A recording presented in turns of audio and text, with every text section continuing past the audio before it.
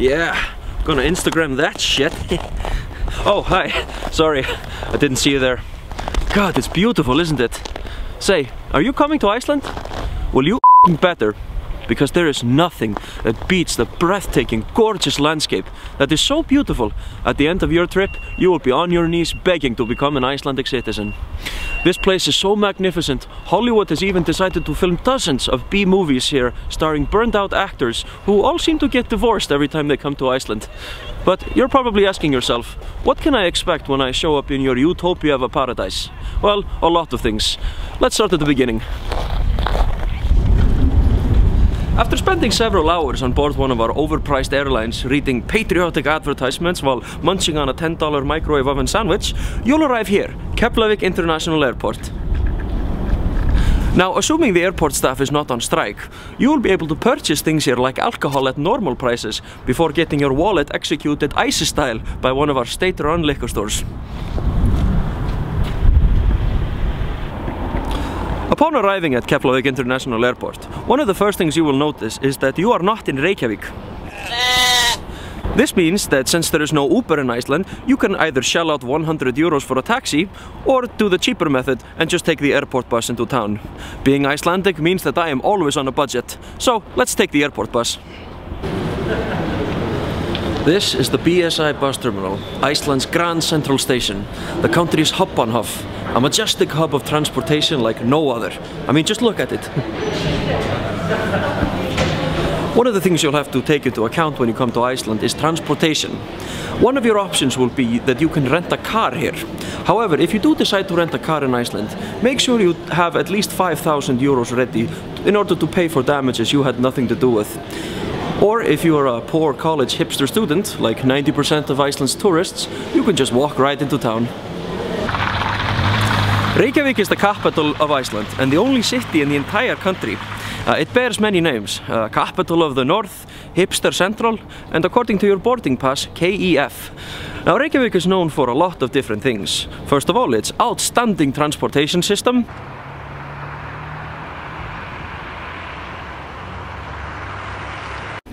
its fine restaurants,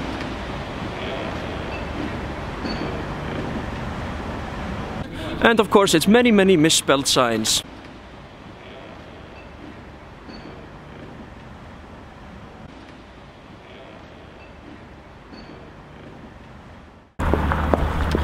Now, Reykjavik is a wonderful city, but like all cities, there are certain places that are not so tourist friendly.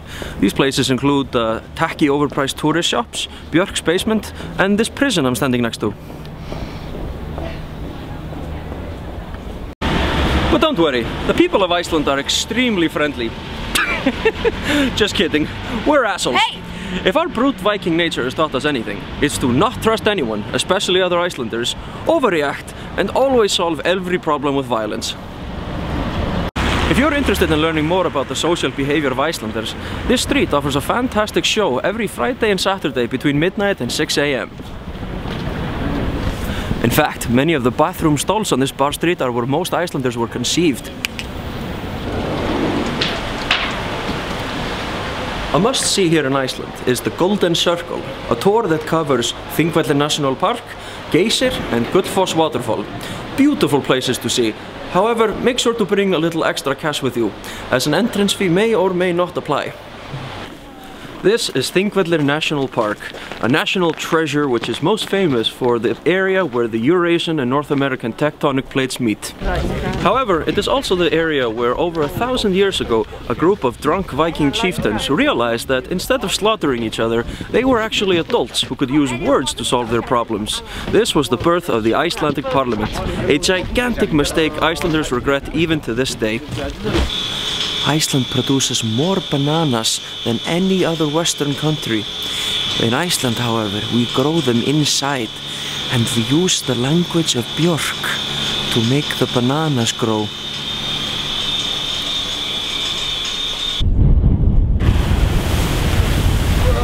Whoa.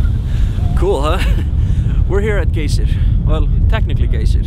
You See, Geysir, the actual one, stopped erupting around 2000 after tour guides kept throwing soap in it to make it erupt on demand. Icelanders don't really have a lot of patience. So now instead we get Geysir's illegitimate stepchild Strokkur to erupt instead. In March 2014, a 600 krona entrance fee was placed onto the area after the water molecules decided that they were tired of working for free. That decision was later repealed by the government, so now you can come here for free. But don't worry, in Iceland there are always plenty of places that are more than willing to rob you blind, especially if you're staying at Hotel Adam.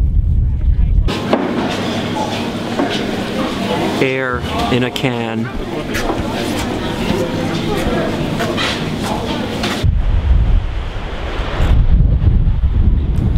This is Gullfoss waterfall, an amazing spectacle of nature that is responsible for over half of Iceland's postcard sales, which is about 60% of the country's GDP.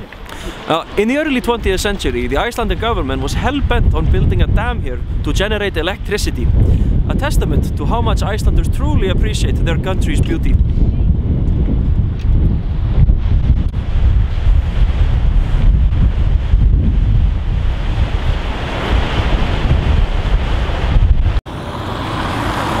Now, these are just some of the things to see here in Iceland, but you may be asking yourself, what is there to do?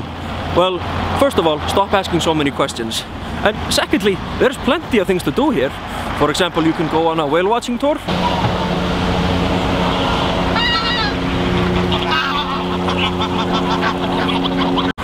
Or let's say perhaps you would like to go see the Aurora Borealis on one of our Northern Lights safari.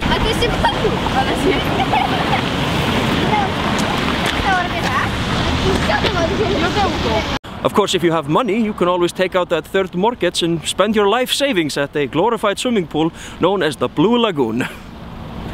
If none of these things tickle your fancy, you can always just do what the Icelanders do and get blackout drunk. Beer was illegal in Iceland until 1989, out of fear that the Icelanders would be drunk on a daily basis. In order to prevent this from happening, the government finally decided to make beer illegal, but about as expensive to buy as gold. Now, Icelanders primarily drink on the weekends, a spectacle you are sure to witness, as their drinking looks like a group of Somali refugees attacking a UN food truck. Being hungover in Iceland is a great opportunity to try some of the local cuisine. A fun trick Icelanders like to play on foreigners is to convince them that the national dish in Iceland is sheep's head, fermented shark and a shot of brennivin. In reality, most Icelanders would rather have their tongues ripped out rectally before eating any of that. If you want to try something truly Icelandic, I recommend either hot dogs, Domino's pizza or Subway sandwiches.